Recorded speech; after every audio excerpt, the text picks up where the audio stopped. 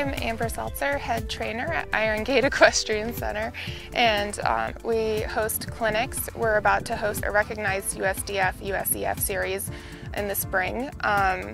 We can house 70 horses here. We bring in big clinicians such as Caesar Para and Gribbons, Bo Jenna. All of our dressage masters are coming in. It's a great training facility. All of our stalls are oversized. We've got automatic waters, and we monitor how much water goes in and out with a system, overhead fly spray system. We have a feed vet room in the back where horses can do dental floats, x-rays. If we need to sedate a horse, it's all matted, so we can sedate them safely in there and have it be quiet and away, and then return them to their stall when they're awake. We're a full functional facility. I mean, every horse here gets the top care, and they're all treated like our own. My specialty is dressage, and I'm also competent with jumping, eventing, all of that. I've done pretty much every discipline that's an Olympic sport. Right now I have 12 horses in training, and we also have 23 horses in the back barn. Well, to keep the facility clean and running smoothly and clients happy, we have to clean the stalls multiple times a day, and we have to get it done while we're also walking horses in and out of the aisle. So we need a lot of functionality with our system. We chose Millcreek because of all of the great things we heard, and we saw that the spreaders spread very evenly.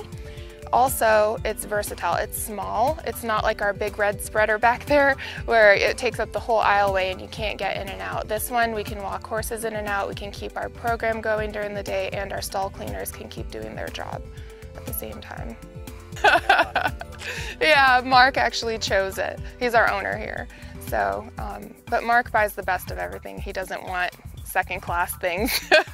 So he liked the stainless steel. I'm sure the longevity of it was a big factor for him as far as the rusting and just maintenance.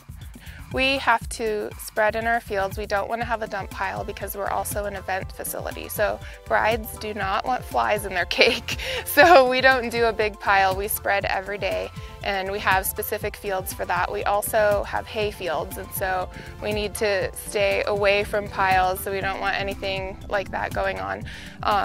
So we go around the fence line, and we're constantly spreading in different areas, and like I said, the versatility of that manure spreader makes it easy for us to do that. It goes through the fields, it goes, you know, up and over the hills, it goes everywhere we ask it to go, and it spreads light and even, which is perfect, so we don't really damage our grass. We just go around the outside. It's easy. Anybody can use it.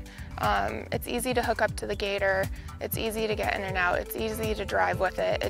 The other ones we've had are so big and bulky that it's pretty much impossible. And then also, it's smaller. We fill it faster. We spread quicker. We don't have to smell a giant manure spreader in and out of the aisle all day.